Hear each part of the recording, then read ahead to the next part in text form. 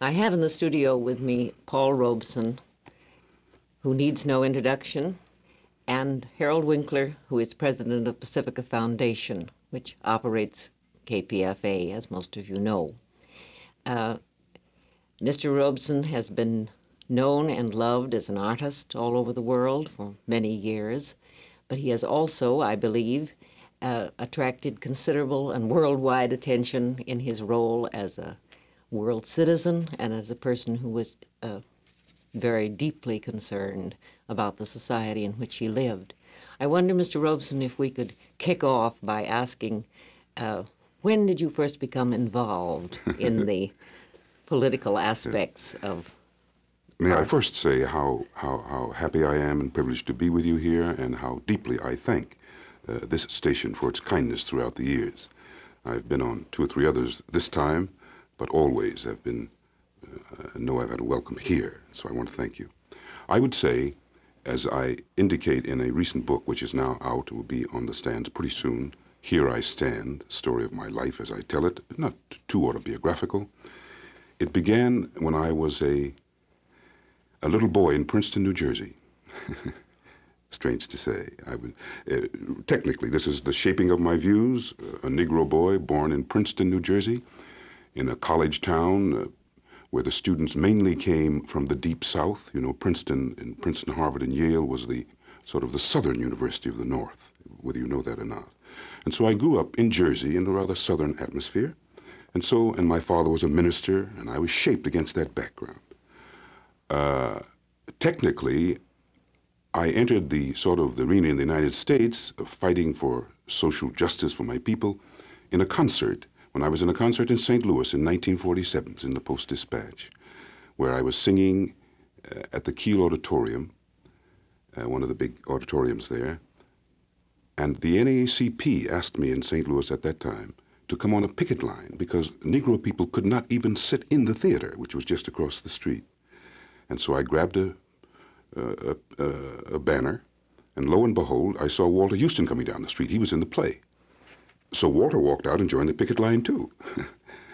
And a few nights later, when I was doing the concert, I said that I could not quite resolve the contradiction between singing to an audience in St. Louis, where there was no segregation, of course, but also the same people had not, to my mind, were not fighting to see that my people could sit in the theater. It's been corrected since. And so I said that I was giving up my career technically for the moment to enter the realm of the day-to-day struggle of the Negro people especially. And this was your first political action? No, that was within this context. This is very important to get in the context. My first actual,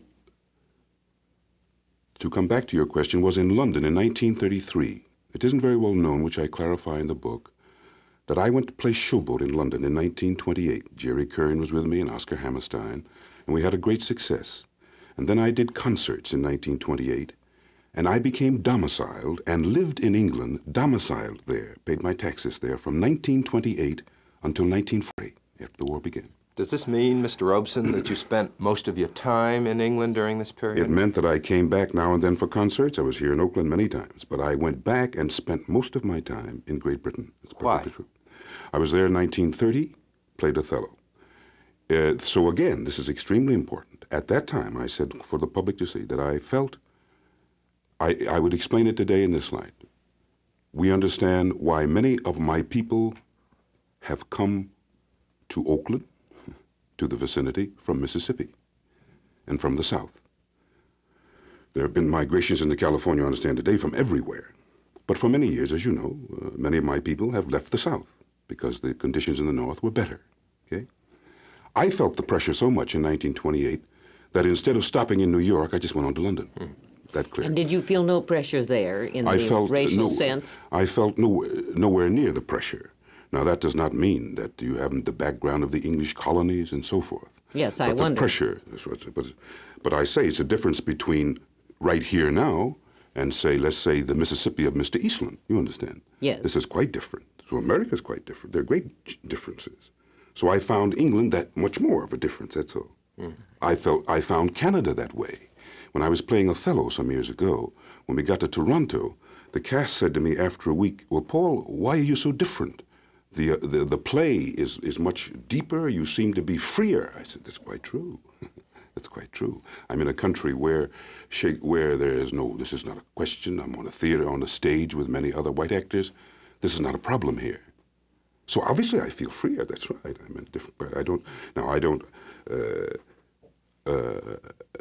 feel the pressures that one would feel in the Deep South all the time, but it would interest you to know, and I've put it, that I feel any Negro, if he were honest, would have to say that even in our democracy as at present, that he is never any 1 second unconscious of the fact that he is a black American or a colored American. He can never be unconscious of it in any part of the United States. Mr. Robeson, have you been back to England since the last war?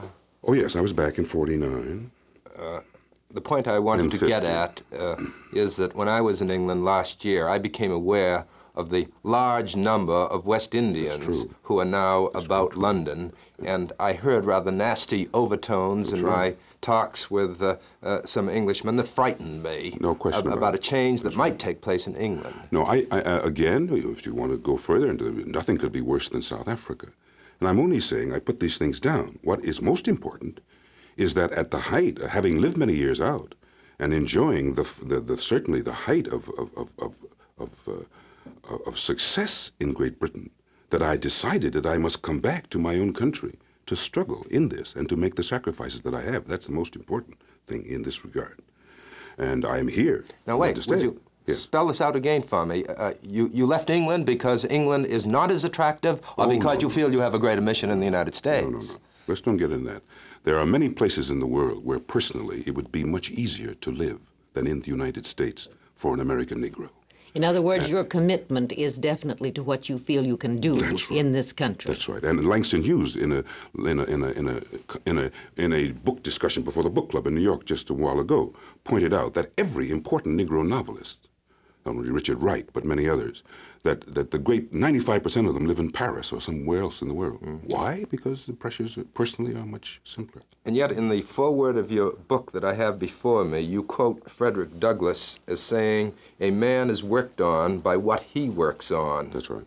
He may carve out his circumstances, but his circumstances will carve him out as well. That's right. Is this part of the reason why you feel that you must be back in the United States? I made the decision some years ago, and I say certainly that I spring essentially from here, like you threw the other day about the Indians in North Carolina. If you recall, that was in Robeson County. Yes, I noticed that in the item. Now, this is a very interesting thing which I point out in my book and which explains a good deal, too, of how I feel. Now, I was born on the edge of Robeson County, and my father is a Robeson and was a Robeson because he was a slave, my own father, a slave of the Scottish Robesons who still control Robeson County in North Carolina. So I approach these problems from a very close point. But I have a home, and my people are tobacco workers and sharecroppers today on plantations in that county. But a part of that soil belongs to me. That's my roots. These are my roots in this country. On the other hand, also, I felt that, so somewhere, the contributions that I had, could make some contribution from my background traveling about the world. However, I never expected, I am quite willing to say, that I would be restricted from traveling. Yes. Well, tell me, Mr. Robeson, was your commitment to the political scene then largely as a result of your feeling about your own people, or our own people, let's put it? Yeah. Or did it have other overtones of political conviction? First it starts as an American Negro interested in my own people. The other great change is very constant in my mind. I was in the Welsh Valley, and the Welsh people sing very much like we do in the Negro people. Yes, I've heard many them. of our songs, beautiful songs. And I was one of the few outsiders who has sung at a Welsh Eisteddfod, their national festival which has gone on since the time of the Druids.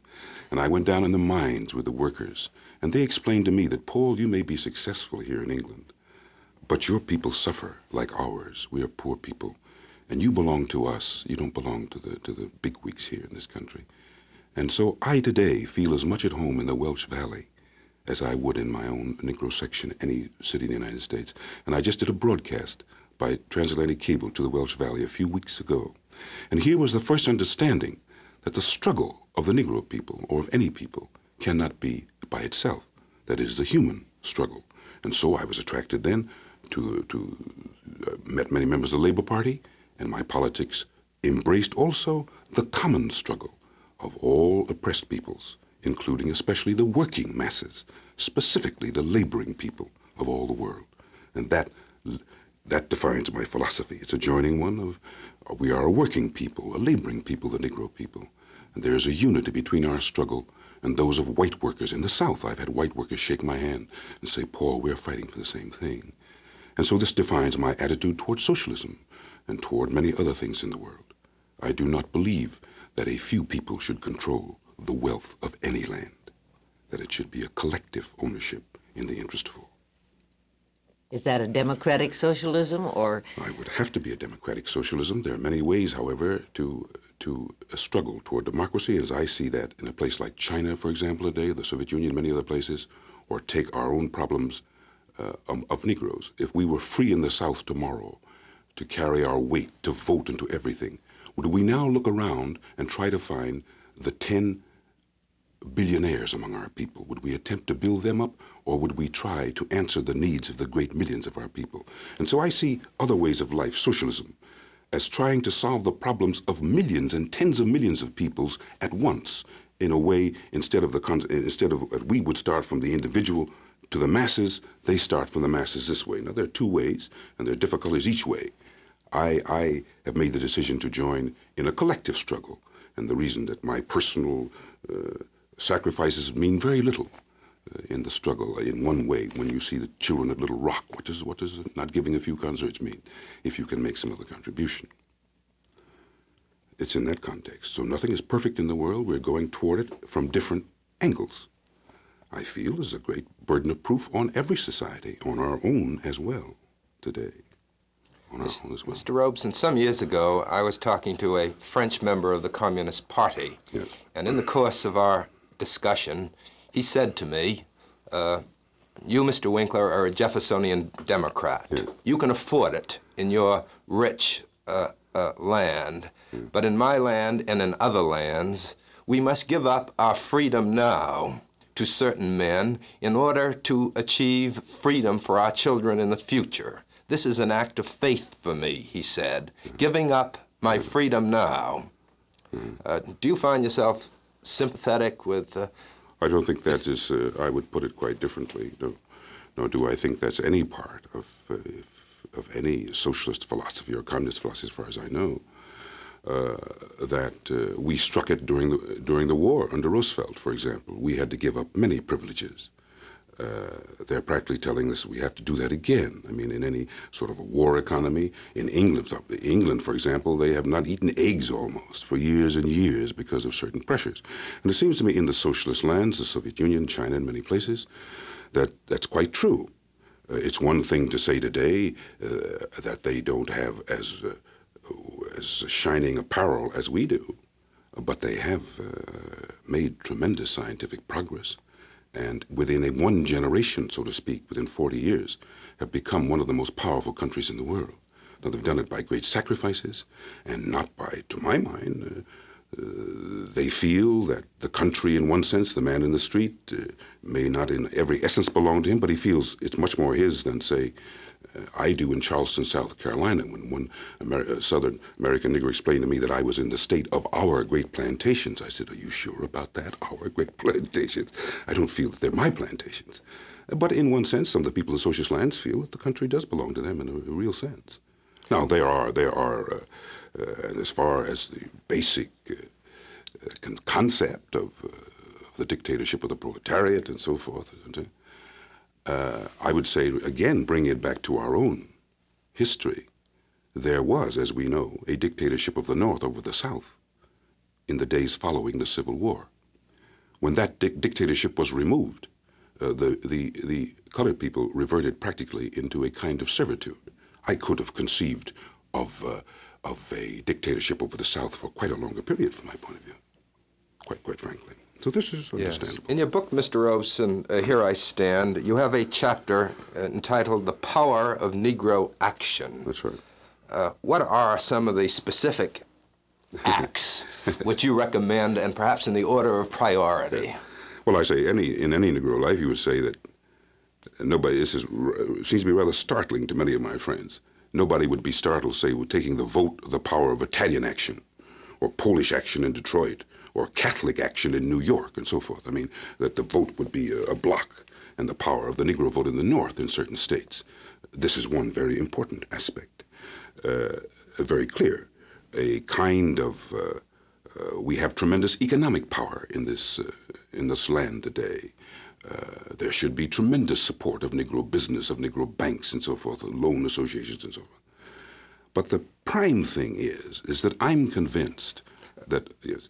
Taking this last illustration of yours, have you not found that as Negro bankers become richer, that they grow away from your people? No, I don't. I know. Or do they remain a part of total Negro action? There's no way for, as I said before, for any American Negro, however wealthy, however famous, to be anything at this period of our history at some point than an American Negro. If he doesn't know it, if he doesn't know it, he'll find it out. From a racial standpoint, Mr. Robeson, but from the political standpoint of socialism, which you were discussing a few moments ago, surely a Negro capitalist, if he had the opportunity, would undoubtedly behave according to the lights of his own he has to, but I know many of the most wealthy, and often I feel that they don't help as much as they should. But he's forever conscious his children suffer the same things as the poor Negro's children, and at some point he finds a way to help. It's a little different even there. But that is in other words, you feel it tracks through in a different way. But I'm really not. What I'm trying to say is that somewhere for our own dignity, I see that is Africa. Would you understand? Ghana today, unifying with its own sort of, nationalist strength. Is that clear? Yes. Yeah. I feel in America, strange to say, especially in the South, that even with all the goodwill of white liberals in the country, that it's very important for the Negro people to know what they want and to unify to do it. Often in a very simple case of fighting segregation, one group of Negroes can be drawn aside because of political pressure, other pressures. We should unify too. We should unify. Yes, I feel there's got to be a unity in order to integrate. That's what I feel. I feel that we just can't integrate as individuals. Yes, but isn't the example of Liberia, for example, a sorry example, as it's set against Ghana? Well, yes, because that's very simple. Firestone has taken care of that. It has been exploited to its hilt by Firestone Rubber, if you don't know the facts. Yes, it still remains then an economic question. And so has Ghana. Rather than a racial unity question. It remains an economic question in its fundamentals rather than the unity of the Negro people. Ghana has the unity of its own nation, same as Chinese or Indians, very close to India. India's they have a culture and a history that has its own national characteristics. But what will prevent Ghana from becoming another Liberia? That's the... What do you mean? Well, because Liberia of the today is pressures. completely controlled by Firestone, not by Africans. But I feel that Nkrumah is going to control the economy of Ghana, and at some time be strong enough to say to the European, either you sit here and acknowledge that we run our own country, like Nehru, or else you go. But I don't see the day when Liberia can tell Firestone to do that. Oh, they're quite different. They're quite different. Liberia is a complete vassal state of American capital, finance capital, without question. They have nothing to say, nothing whatsoever. What is your reaction to the passive resistance as practiced in Montgomery? I think there was a magnificent movement, and there's nothing, as far as the general thing of a nonviolent solution of the problem. There could be no other solution within within the frame of things today. I mean, this is a very important contribution. Nobody could think of a violent solution unless somebody wanted to ask somebody to be destroyed. I mean, that would be absurd. On the other hand, within that framework, I think that the Negro people have to be extremely militant and demand a little more than they are demanding today, and to do a little more, not to do something, to do other things as well as pray. Let me put it, as well as pray. Do you think there's been a change in the attitude of the Negro churches toward militant political and economic action, Mr. Rhodes? I think there has, because it's history, Take Frederick Douglass. I belong to the AME Zion Church. There's one in this area. And Douglas was a part of that church. Harriet Tubman, who formed the Underground Railroad, who was called the Moses of our people. They sang Go Down Moses when she came into the South to free the slaves. And Harriet Tubman. And we have a tradition of tremendous, consistent speaking out, you know, for our rights. Like in the whole civil rights struggle. I mean by militant, letting people know that you want to be free like anybody else. And I think the churches, however, a lot of the responsibility still rests upon our churches, because that's where so many of our people, you know, go. They have tremendous influence still. Mr. Robeson, do you think your artistry as a singer and actor have suffered because of your involvement in political action, or profited? They have not. I feel that they have profited. They've only suffered when they've suffered by the fact that because of my political views, which I certainly did not expect in a democracy, that I've been prevented from exercising my craft. However, I've kept singing all through the years. You may be able to test it pretty soon. I just made a recording the other day for Vanguard, which they felt was superior to any records I have ever made. My voice is still in fine shape. I've been in the area. And as far as Othello, I've worked on it. I feel I've just been invited to play at Stratford-on-Avon, Shakespeare's, the Shakespeare Memorial Theatre in England, strange to say, in Pericles, to play the part of Gower. And I would certainly do Othello at some point in London, and I feel I would give a better performance. I feel that in every, and I've got a lot of things here which we won't be able to get to in my music, comparing the folk music of the world, I would say that my interest in my art has deepened just no end in the last years. And I've become interested in the music of Bartok, of Mussorgsky, many folk things, the unity of the folk music of the world, which has sprung from my political conviction that all people should be unified. I have seen it expressed in their music, and I do a program, which of all the songs of all the peoples in the world, suggesting that we are all one human family. It all comes to that. So I feel that basically that it has deepened my. On the other hand, I have never separated my work as an artist from my work as a human being. I've always put it even more strongly, that to me, my art is always a weapon. It's got to be good art. Othello was a weapon in racial relations, or at least showing that we can do some things too. I played football. My father explained to me that, well, if a fellow hit me, I couldn't hit him back because they'd say we were bad and savage. So I had to stand and be knocked all around. I had to do well in my studies. So I've never been able to divorce one thing from the other. And luckily, I don't sing the kind of songs that you're here and you hit the high, whatever it is, the high B flat and the high this and the high that. I sing songs that express very much the emotions of different peoples, like the Welsh, the Scotch, the Negro, Chinese, Russian, and so forth. Well, what is the present state of play on this passport business? You were talking about your British invitations. Yes. How are you going to get there? Well, luckily, I think at this point, the basic case is before the Supreme Court. It's the case of Rockwell Kent, contending that all the cases revolve around, that when the State Department put in its administrative necessities that one sign a non-communist affidavit, whether or not he is, was, or so forth, that this is a violation of constitutional rights. It wasn't just any American now has to sign this particular proposal. And this is before the Supreme Court. And in its present temper, it seems to me that the court might easily decide. And this is what you refuse to do. You refuse to sign such a document. Oh, yeah, completely refuse. This is a complete invention. Did you murder your wife yesterday, or the day before? Are you a Republican? Are you a Democrat? This is but my political opinions are my own business. This is a complete. And I say we have the background of the reversal in the Smith Act cases all over this country. So somebody was framed, I would say. So it shows that all of it, to my mind, is a complete hoax from somewhere. In other words, you're hoping that on the basis of some of the current court decisions that you may get your passport in time to go yes, to or I have now been invited to sing on April 6th in a national television broadcast. Maybe I could get special permission to go. I mean, and because of my background in England, there is almost a national demand from England or request that I be allowed to come in April and even before the summer.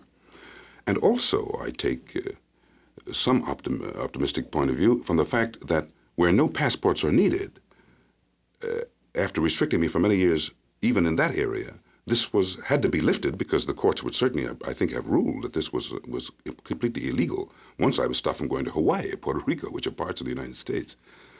So I can now go anywhere in this hemisphere. Oh, you're not dangerous as long as you stick to the Western Hemisphere? I'm just saying. So I'm just saying, if a court is looking at this, how can the State Department argue that if I leave the country, this is extremely dangerous? The guy, he got up in court, the fellow, and if I left, it was going to be a catastrophe. I don't know what would happen the next morning. Immediately I got on the plane.